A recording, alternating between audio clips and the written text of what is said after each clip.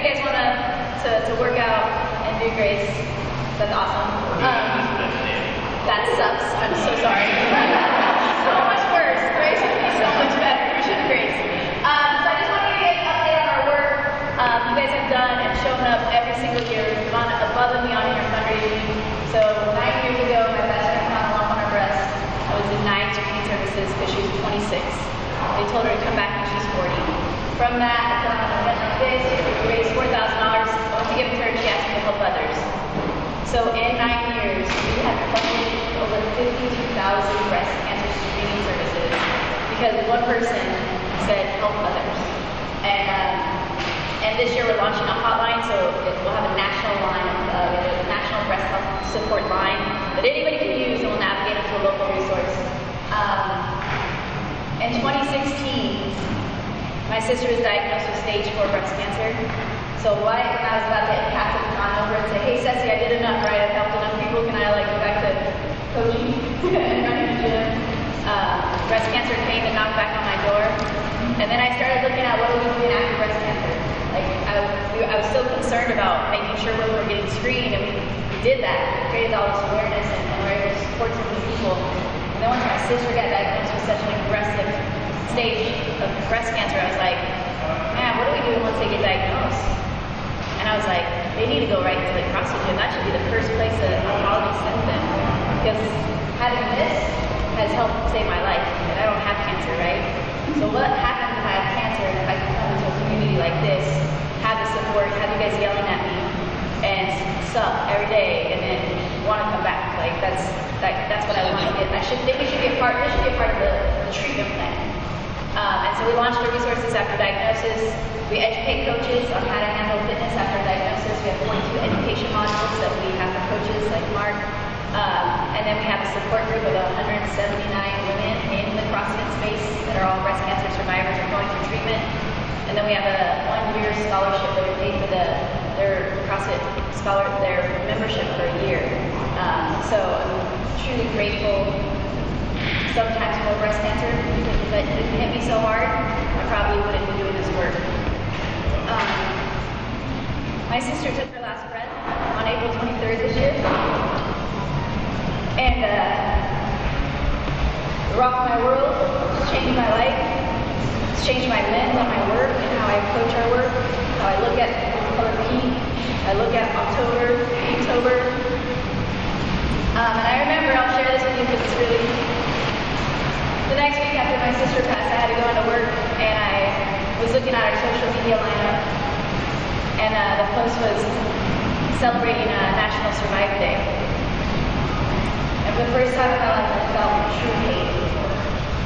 And I didn't want to post it. I didn't want to recognize it. I was like, it should be a black post, just black, for the women that aren't surviving. And so they were like, how about you take some time off work? Because there are 3.1 million survivors in this country. And that gives us a little bit of hope. And that day, I just had to make a decision. I could hate breast cancer, or I could pick love. So I pick love, and I love breast cancer. I love what it's brought into my life. I love the lens it's given me in my life. And I'm grateful for communities like this that have supported me in healing from my loss. But we have a really special presentation for you guys. Another reason for us coming is you guys officially have earned your 100K flag for your fundraising.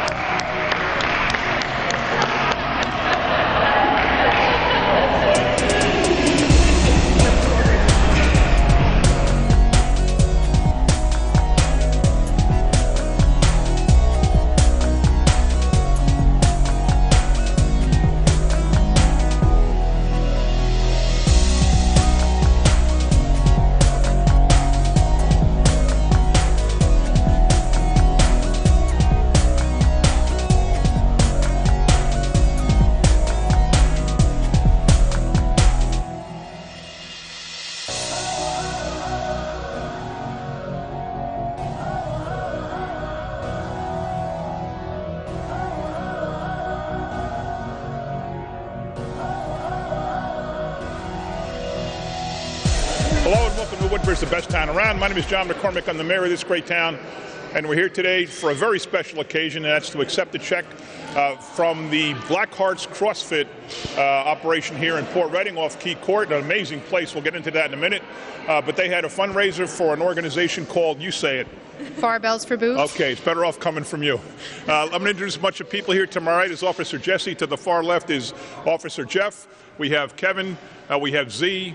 We have Mark, and we have Joelle Schlossberg, who's our Community Affairs Officer. Joelle, let me turn it over to you first. Explain what's going on here and your involvement. The police department, we decided to do a fundraiser. We made pins that kind of look like this here, and all the officers donated $30. $15 went towards breast cancer for Barbells for Boobs, and the other $15 are going to men's health. Oh, okay, very good, very good. And Mark, this is my first time here. It's an amazing place. Tell me first about your operation here. Take the microphone. You got a couple of minutes now to tell all about the place. Sure. Blackhearts CrossFit, we started in 2010, actually. So we've been going for quite a while. We've been working with Z and Barbells for Boobs for six years now. Yeah. 7th year participating, but we actually, this is our 6th fundraiser here at our facility. And yeah, I'll hand it over. 100 grand. And so you're 100 grand, with yes. the national organization? I'm the founder. Oh, founder of yeah, it. Okay, yeah. Go ahead. Tell us about it. I'm the founder of Barbells for Boobs, the CEO as well. Started in 2009 after my friend was denied screening services because they told her she was too young. She was 26, and they recommended a mammography at age 40. And so we've launched programs to provide quality breast health, like improve the standard of care. So, you know, treat a person like a person. Regardless of your age, gender, or sex, we navigate and fund and support resources for breast cancer screenings across the country, as well as resources after diagnosis through fitness once a woman is diagnosed. So very thankful for the support. And Mark, why did you get connected? How did you get connected with this organization? One of my friends had a gym in South Jersey, and they were running it at first. And we just went down there, participated, you know, just to have a good time, and we ended up doing our own the next year. All right, tell me about Blackhearts CrossFit. Tell me about your hours, your what you do here. Yeah, so we're open 7 days a week. Monday through Friday, we do 6:30, 7:30 in the morning classes, and then we have open gym where you just come and kind of do your own programming if you want, or personal training. We offer that here as well. We do night classes. We do 4:30, 5:45, and 7 at night, and then we have a kids program too that we do Mondays and Fridays at 4 p.m. All right, very good. And Yep. You're located on Key Court. If you don't know how to get here, you come down Port Reading Avenue. Yep. You're kind of behind Island Transportation. I took you a while to find it. You're tucked it away happens. here with no one, no one knows. Little hidden gem in the back here. Yeah, it's pretty cool. All right, Yep. great. And Joelle, what else you want to talk about with this organization? If anybody is interested, we also have some more pins for sale over there, if anybody would like to buy one. And I just want to say to anyone who is dealing with breast cancer, who has gone through it, you know, we have your back. We want to support you. That's why we did this. I think it's a great cause, and I've seen so many people being diagnosed lately, so I'm glad we raised the money that we raised. Great. Anybody else, Kev? Anybody else want to say anything? You're all good? All right, so once again, it's Blackhearts CrossFit off Key Court in Port Reading.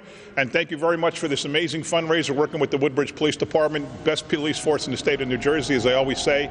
And when they do something like this for people in need, it just proves what I say all the time, the best around. Thank you, Mark. Thank you, Blackhearts CrossFit. Thanks for watching.